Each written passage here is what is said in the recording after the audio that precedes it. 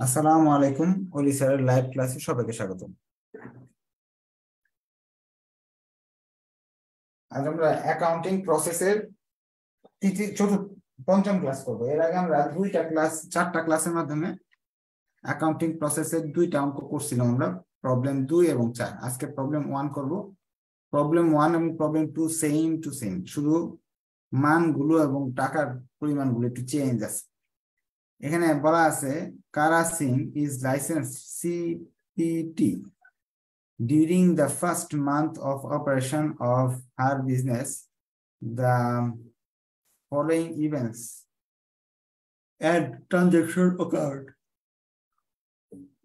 কারা সিং একটা লাইসেন্স করছে, যেখানে আপনার তারপরে সে একটা বিজনেস শুরু করছে।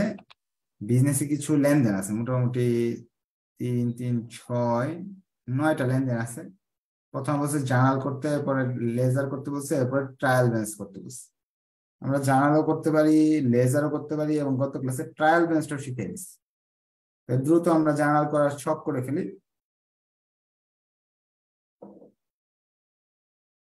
জার্নালের জন্য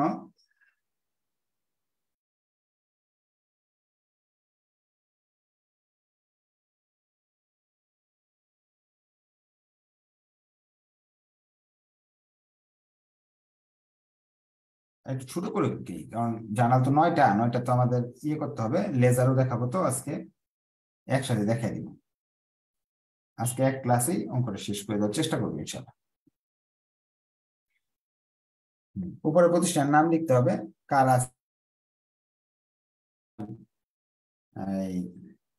জেনারেল লেজার, এরকম জেনারেল জার্নাল লিখতে হবে। এরপর আমরা জার্নাল এখানে লিখবো হলো প্রথমে ডেট, এগুলো তো জানি আমরা, date, account title, explanation, reference, debit টাকা, ক্রেডিট টাকা, এগুলো লিখলাম না আজকে, প্রতিদিন লিখিয়ে দিই। এখন প্রথম লেনদেন সিং ইনভেস্ট 20,000 ক্যাশ।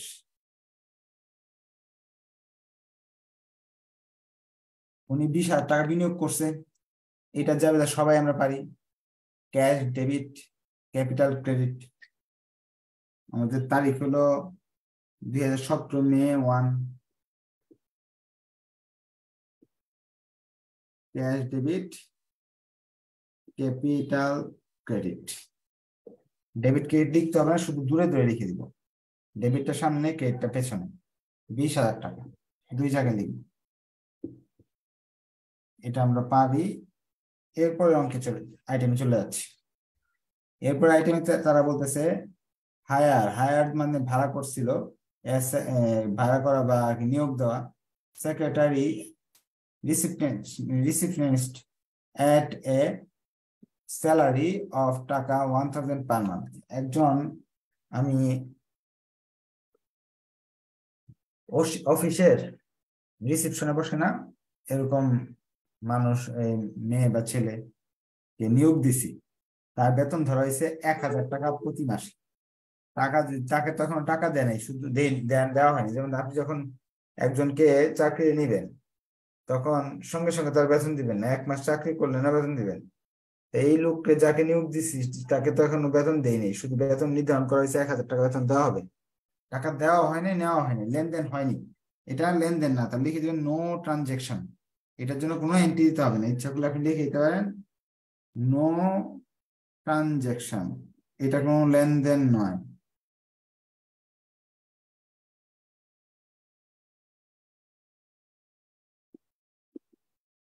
এবার লিখে দিবেন। এরপর আমরা যাচ্ছি 3 নম্বরে, নো ট্রানজেকশন লিখে দিবেন। এটা পারচেজ টাকা 1,500 of supply on account from red supply company. Red supply কোম্পানির কাছ থেকে 1,500 টাকা সাপ্লাই কিনলাম। সাপ্লাই কিনছেন অন অ্যাকাউন্ট, ধারে। এটা আমরা রুল অনুযায়ী পারি, রুল ছাড়াও। এটা ছিল 3 তারিখ না, নো ট্রানজেকশন 3 তারিখ ছিল না, 2 তারিখে ছিল, এটা 3 তারিখ হলো। এটা ধারে কোনো সম্পদ কিনলে সম্পদের নাম লিখতে হয়, সাপ্লাইজ। আর হলো সাপ্লাইজ ডেবিট, অ্যাকাউন্টস পেবল, ধারে কিনলে অ্যাকাউন্টস পেবল ক্রেডিট। এটা আমরা কোথায় শিখছি? আমাদের এখানে রুলে আমরা শিখছি, এটা রুল আছে, ইকুইপমেন্ট ধারে কিনলে কিভাবে দিতে হবে, বা যে কোনো সম্পদ ধারে কিনলে কি করতে হয়, অ্যাকাউন্টস পেয়েবলকে ক্রেডিট দিতে হবে। এরপর এন্ট্রিতে আমরা যাচ্ছি, পরের এন্ট্রিতে বলছে পেইড অফিস রেন্ট, অফিসের ভাড়া দিলাম 900 টাকা, ক্যাশ ফর দ্য মান্থ, এই মাসের নগদে অফিসের ভাড়া দিছি 900 টাকা। ভাড়া দিলে নগদ টাকা কমে যায় আমাদের, এই জন্য ক্যাশ ক্রেডিট হবে, আর রেন্ট এক্সপেন্স ডেবিট। এটা আমাদের একেবারে চেনা এন্ট্রি ছিল, টাকা চলে গেলে ক্যাশ ক্রেডিট হয়, এটা আমরা জানি। কেন গেল? রেন্টের জন্য, rent expense debit, cash credit. কত টাকা গেল আমাদের কাছ থেকে? 900 টাকা গেল।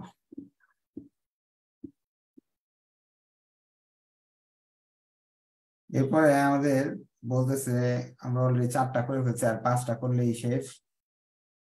Completed tax assignment and build client টাকা 2100 ফর সার্ভিস প্রোভাইডেড। একটা কাজ আমরা করে দিছি,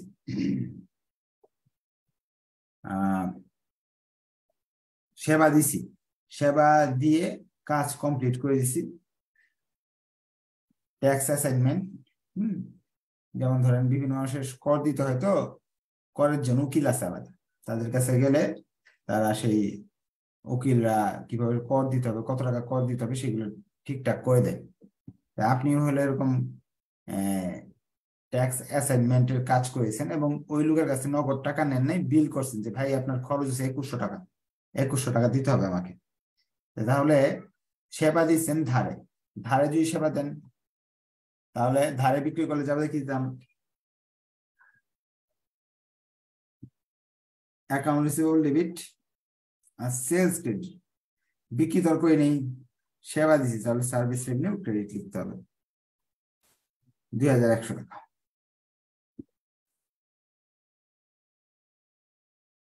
এগারো তারিখ শেষ, এরপর আমরা যাচ্ছি 12 তারিখ। রিসিভ টাকা 3500 advance on a management consolidated agreement. বলতেছে আমরা একটা চুক্তি করছি 3500 টাকার, এবং অ্যাডভান্স টাকাও নিয়ে নিছি। হ্যাঁ, ম্যানেজমেন্ট কনসুলেটেড আর কি, আপনার পরামর্শ দিব আমরা, হ্যাঁ, ব্যবস্থাপকদের পরামর্শ দিব, 3500 টাকা অগ্রিম নিছি। অ্যাডভান্স দিছি না আমরা, সেবাটা করব, অ্যাডভান্স নিয়ে নিছি। আগে টাকা আসলে ক্যাশ ডেবিট লিখতে হবে, নগদ টাকা আসলে ক্যাশ ডেবিট লিখতে হবে। 12 তারিখ ক্যাশ ডেবিট, আর টাকাটা অগ্রিম নিছি। অগ্রিম যদি আপনি কোনো টাকা নিয়ে থাকেন তাহলে লিখতে হয় হলো অ্যাডভান্স সার্ভিস রেভিনিউ লেখা দরকার ছিল, কিন্তু অ্যাডভান্স সার্ভিস রেভিনিউ লেখা যাবে না, ওটা লিখতে হবে আনআর্নড। আয়ের ক্ষেত্রে অ্যাডভান্স লিখবেন না, খরচের ক্ষেত্রে অ্যাডভান্স লিখবেন, যেমন আমি বুঝাইতেছি। Unearned service revenue, unearned service revenue, এটা আরেকটা নাম কি? অ্যাডভান্স। যদি আপনি অগ্রিম বেতন দিয়ে দেন তাহলে অ্যাডভান্স স্যালারি লেখা যাবে, কিন্তু অগ্রিম বিক্রয় করলে লিখতে হবে অ্যাডভান্স সেলস, না আনআর্নড সেলস রেভিনিউ, এভাবে লিখতে হবে। হ্যাঁ, এখন টাকাটা তো আমাদের জানাই আছে, টাকা হলো 3500 টাকা।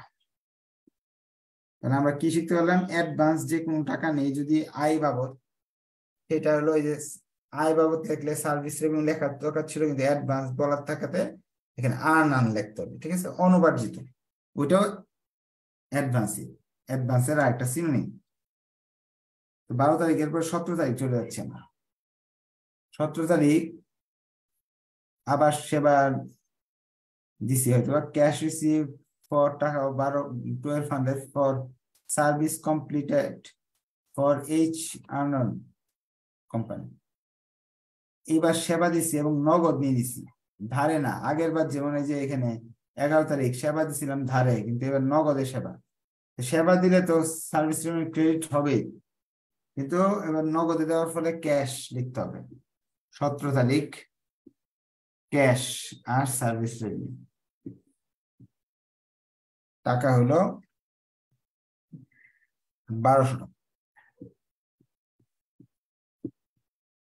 সবগুলোই আমাদের নিয়মের শীটের মাঝে সুন্দর করে দেওয়া আছে, সবগুলাই নিয়মের শীটটা নিয়ে বসে ইয়ে করলে সবগুলা পাবেন, 9টা যাবে মধ্যে শেষ। যেমন ধরেন নগদের সেবা দিলে এই যাবে দিতে হয়, এটা আমরা জানি। এরপর বলছে পেইড সেক্রেটারি রিসিপশনিস্ট টাকা 1000 স্যালারি ফর দ্য মান্থ। এই মাসে সেক্রেটারি বেতন দেওয়া হলো 1000 টাকা। ওই যে মনে আছে আমরা 2 তারিখে নিয়োগ দিছিলাম একজনকে সেক্রেটারি হিসেবে, এখন তার টাকা দেওয়া হলো 1000 টাকা। এখন টাকা দিয়ে দিলে স্যালারি ডেবিট ক্যাশ ক্রেডিট সহজ হিসাব। আর লিখবো যেমন রেন্টেরটা যেরকম লিখছি এরকম স্যালারি এক্সপেন্স ডেবিট, তারিখ হলো আপনার 31 তারিখ,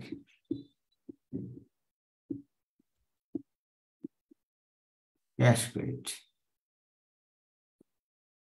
কত টাকা দিলাম? 1000 টাকা।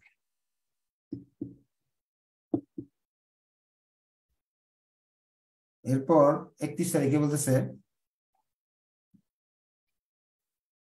পেড টাকা 40% of balance due red supply company. Red supply কোম্পানির কথা মনে আছে? আমরা 3 তারিখ একটু মনে করে দেখেন, 1500 টাকার মাল কিনে নিয়ে আসছিলাম রেড সাপ্লাই একটা কোম্পানির কাছ থেকে। এখন তাদের টাকা দিতে হবে। কত টাকা দিতে হবে? 40% টাকা দিতে হবে। টাকা দিয়ে দিলে ক্যাশ ক্রেডিট হবে। কাকে দিলাম? Red supply. রেড সাপ্লাই কি? পাওনাদার। পাওনাদার ডেবিট হবে, ক্যাশ ক্রেডিট হবে। অ্যাকাউন্টস পেবল ডেবিট আর ক্যাশ ক্রেডিট 31 তারিখ। যখন আমি এই দেখেন পাওনাদারকে ক্রেডিট করে রাখছেন, মানে সে টাকা পায় 1500। এখন ওই লোককে আমি টাকা ফেরত দিয়েছি, টাকা ফেরত দিয়ে দিলাম আমার 40%, 1500 টাকার 40% মানে 600 টাকা আমি দিয়ে দিছি। শেষ। এভাবে আমাদের অঙ্কটা শেষ হলো। আমি আর খতিয়ানটা আপনাদের জন্য করলাম না, আপনাদের বাড়ি কাজ থাকলো। খতিয়ান তো আমি আপনাদের শিখিয়ে দিছি। আজকে আপনার কাজ করবেন, আগে 4টা ক্লাস করবেন আর আজকের ক্লাস করবেন, করে এই অঙ্কটার লেজারটা আপনারা করবেন। লেজারটা করে মেসেঞ্জার গ্রুপে ছবি উঠাই দিবেন, হয়েছে কিনা আমি দেখে দিব। আজকে এই পর্যন্ত থাকলো। আপনাদের কোনো কোয়েশ্চেন থাকে যদি কোয়েশ্চেন করতে পারেন। আপনাদের মনে হয় কোয়েশ্চেন নাই, কারণ মাত্র উপস্থিতি 2 জন মাত্র।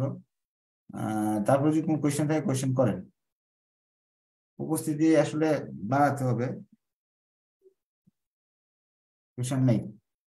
খতিয়ানটা লেজারটা আপনারা করবেন, ট্রায়াল ব্যালেন্সটা করবেন, করে ছবি উঠাই দিবেন। এটা আপনাদের হোমওয়ার্ক। ধন্যবাদ সবাইকে। যদি না পারেন সেটাও বলবেন, নেক্সট ক্লাসে করাই দিব।